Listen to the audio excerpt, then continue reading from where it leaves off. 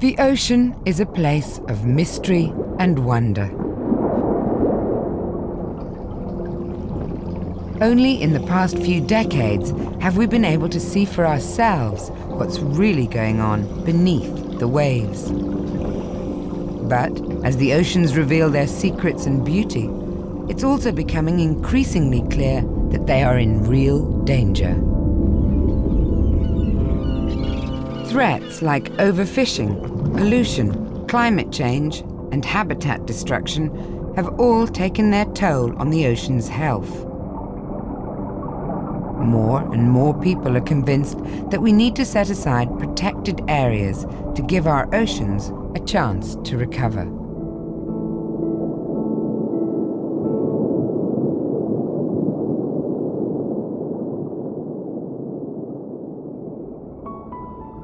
Marine reserves are places in which all harmful uses such as fishing, mining, dumping, and oil drilling are banned. They do not just protect certain species or special habitats.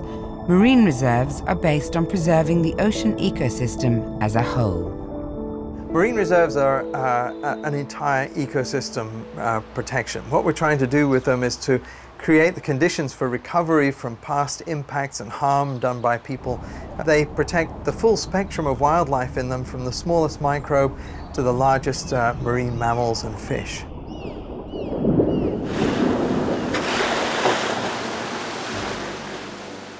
In a way, marine reserves are as old as fishing itself. The ocean seemed a limitless resource, only because our catches were replenished from areas that we couldn't reach. But now that technological limitations no longer exist, we must set aside protected areas if our use of the oceans is to be sustainable. On land, protected areas are a well-established concept. But less than 1% of the ocean enjoys similar protection. Most existing reserves are restricted to coastal areas and are not fully protected or well enforced. But scientific support for marine reserves is increasing, and results from numerous studies in both temperate and tropical waters are remarkably consistent. You see a rapid increase in populations of exploited species within reserves. You also see an increase in the number of species in those protected areas over time. And you also see a very dramatic increase in the body size of the animals in protected areas. But the rate at which marine reserves will yield such positive results depends on many factors.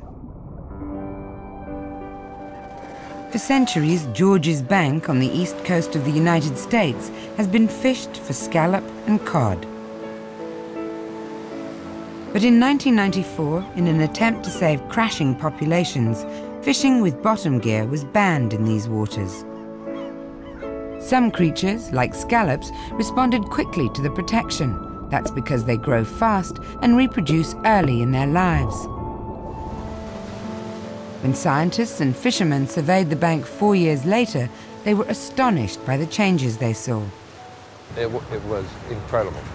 So that when we went in to survey these areas after 4 years, we found more larger scallops than had been seen probably in anybody's living memory. While scallops rebounded relatively quickly, other species, like cod, required more time.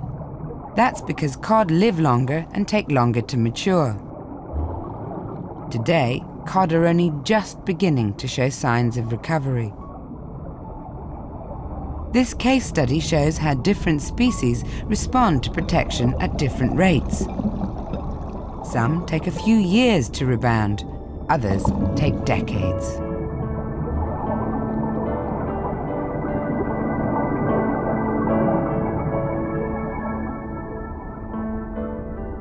Marine reserves clearly benefit the species living within them. But can areas beyond their boundaries also profit from them? Inside marine reserves, fish and other animals are allowed to live longer and grow bigger. And for many marine species, size truly matters. When a female fish grows twice as large, she spawns 8 times as many eggs. And if allowed to grow 4 times as big, her egg production increases 64 times.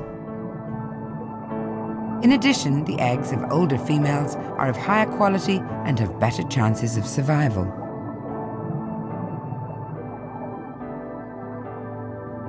A healthy fish population is shaped like a pyramid. Sustainable fishing should only target the middle group and leave the young, as well as the breeding stock of older females, intact.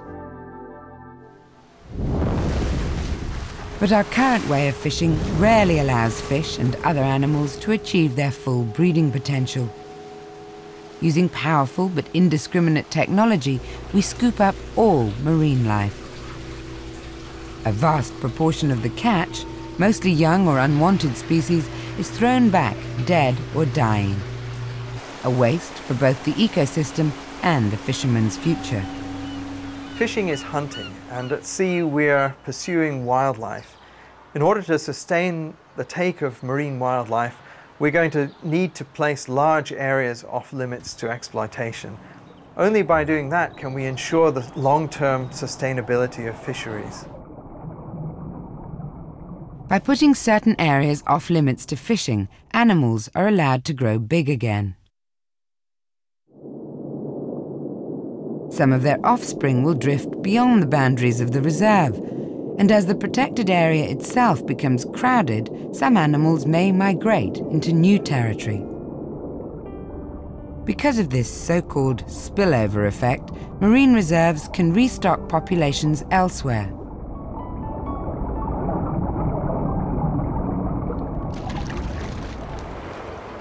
On the island of El Hierro, part of the Canary Isles in Spain, fishermen are reaping the benefits of a marine reserve they themselves helped to establish. Antes de la reserva, en la zona aquella prácticamente se quedó sin pesca ninguna, porque aparte echábamos trasmayo, echábamos nasa de pescado y vamos, prácticamente se acabó con todo. Y después de la nasa, que hace ya por lo menos 15 años, que prohibimos todo el tema de trampa a nivel aquí del Hierro y hicimos la reserva justo cuando se prohibió, se hizo la reserva, pues a partir de los 5 años más o menos se empezaron a ver alevines de todas clases de especies y hasta que hoy en día, vamos, pesca a los alrededores de la zona integral donde se puede pescar y está el pescado, hay bastante pescado, vamos, y se nota que se ha poblado toda la zona que hay. These results have inspired the fishermen here to increase the marine reserve areas around the coastline of their island. But reserves are more than a fisheries management tool. They also allow the ecosystem to return to its natural state. At the Lee Reserve in New Zealand, an area originally intended for scientific study has enjoyed protection for several decades. And during that time, it has seen a most remarkable transition. Scientists had always considered this to be the natural state of most of New Zealand's coastline, barren rocks grazed by sea urchins. But after the Lee Reserve had been established, the area started to change dramatically. The biggest change underwater was the disappearance of the sea urchin grazed paddock area, which had been 30% of all the underwater reef areas. But as the crayfish and rock lobster and snapper that got bigger and bigger, they were big enough to eat all of them. So the paddock vanished. It went back to kelp forest and other large seaweeds. In other reserves around New Zealand, the most profound changes occurred only when sport fishing was also banned and areas became fully protected. I think what all this proves is that our expectations are based largely on ignorance. We don't know much. And so the best reason for marine reserves is that it will tell us much better what the real thing is like. We allow it to do its own thing and then we can find out what that is. Ocean ecosystems are all interconnected, and fish and other animals don't care about man-made boundaries. During their lives, they may move between places thousands of kilometers apart. In order to protect the full spectrum of marine life, large-scale reserves are needed, not only along coasts, but also in the open ocean. In the future, we need to think much bigger. We need to create networks of protected areas that will circle the entire planet. Only by doing this can we ensure that the ecological processes that support life in the sea and support our uses of that life can continue. Marine reserves should be set up where they are most effective, such as at breeding sites, nursery grounds, and migration corridors. Some particularly sensitive areas should be universally protected. Such places include fragile seamounts and other deep-sea ecosystems.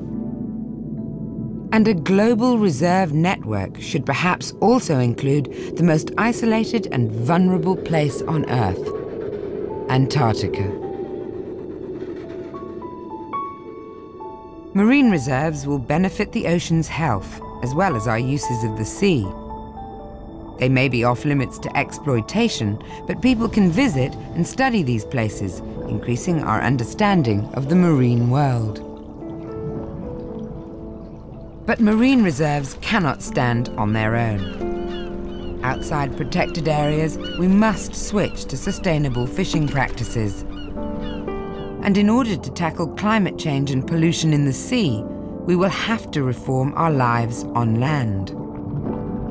Only then will we give ourselves a true chance to restore the oceans.